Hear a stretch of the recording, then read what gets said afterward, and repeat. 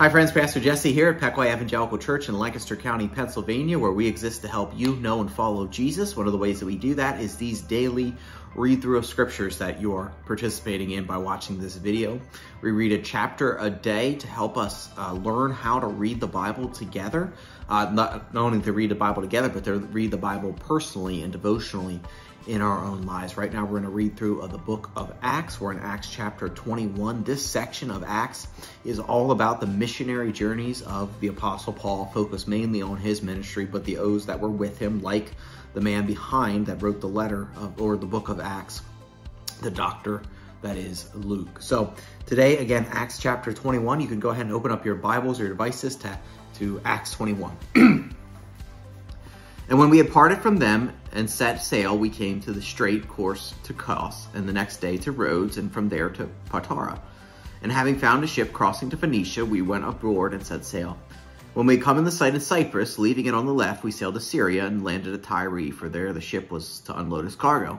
And having sought out the disciples, we stayed there for 7 days. And through the Spirit they were telling Paul not to go into Jerusalem. When our days there were ended, we departed and went on our journey, and they all, with wives and children, accompanied us until we were outside the city. And kneeling down on the beach, we prayed and said farewell to one another. Then we went on board the ship, and they returned home. Then we had finished the voyage from Tyre. We went to Patmos, and we greeted the brothers and sisters with them for 1 day. And on the next day we departed and came to Caesarea, and entered the house of Philip the evangelist, who was one of the 7, and stayed with him. He had 4 unmarried daughters who prophesied. While we were staying for many days, a prophet named Agabus came down from Judea. And coming to us, he took Paul's belt and bound his own feet and hands and said, "Thus says the Holy Spirit, this is how the Jews at Jerusalem will bind the man who owns this belt and deliver him into the hand of the Gentiles." When we heard this, we and the people there urged him not to go into Jerusalem. Then Paul answered, saying, "What are you doing, weeping and breaking my heart? For I am ready not only to be in prison, but even to die in Jerusalem for the name of the Lord Jesus Christ." And since he would not be persuaded, we ceased and said, "Let the will of the Lord be done." After these days, we got ready and we went up to Jerusalem, and some of the disciples from Caesarea went with us, bringing us to the house of Mnason of Cyprus, an earlier disciple with whom we should lodge. When we had come to Jerusalem, the brothers received us gladly. On the following day, Paul went in with us to James, and all the other elders were present. After greeting them, he related to one by one the things that God had done among the Gentiles through his ministry. And when they had heard it, they glorified God, and they said to him, "You see, brother, how many thousands there are among the Jews of those who have believed. They are all zealous for the law, and they have been told about you that you teach all the Jews who are among the Gentiles to forsake Moses, telling them not to circumcise their children or walk according to our customs. What then is to be done?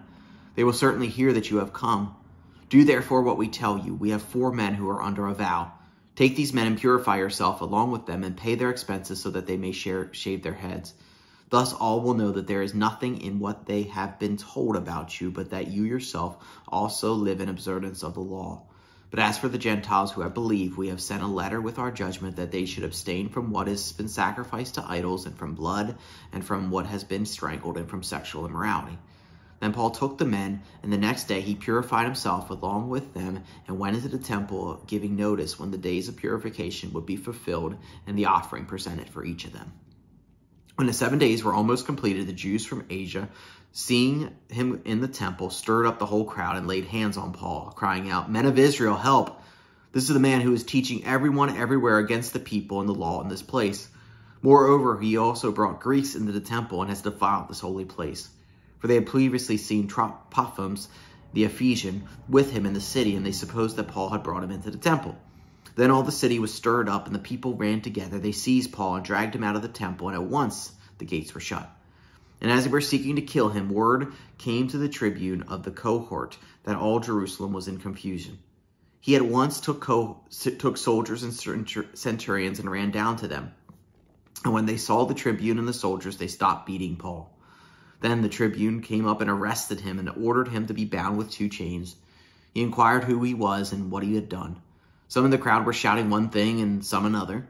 And as he could not learn the facts because of the uproar, he ordered him to be brought into the barracks. And when he had came to the steps, he was actually carried by the soldiers because of the violence of the crowd. For the mob of people followed, crying out, "Away with him, away with him." As Paul was about to be brought into the barracks, he said to the tribune, "May I say something to you?" And he said, "Do you know Greek? Are you not the Egyptian then, who recently stirred up a revolt and led the 4,000 men of Assyrians out and into the wilderness? Paul replied, saying, I am a Jew from Tarsus in Cilicia, a citizen of no obscure city. I beg you, permit me to speak to the people.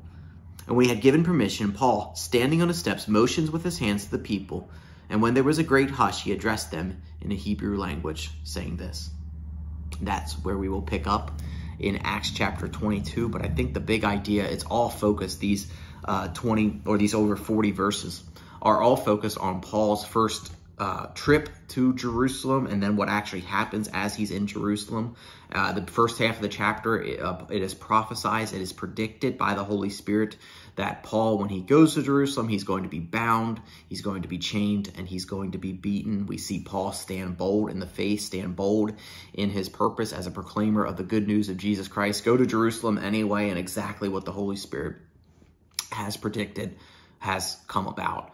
Paul is bound, he is chained, and he is being beaten. And so right now he's taken into custody, and he's now asking, we left off there in verse 40 with Paul asking to have the opportunity to speak to the crowd.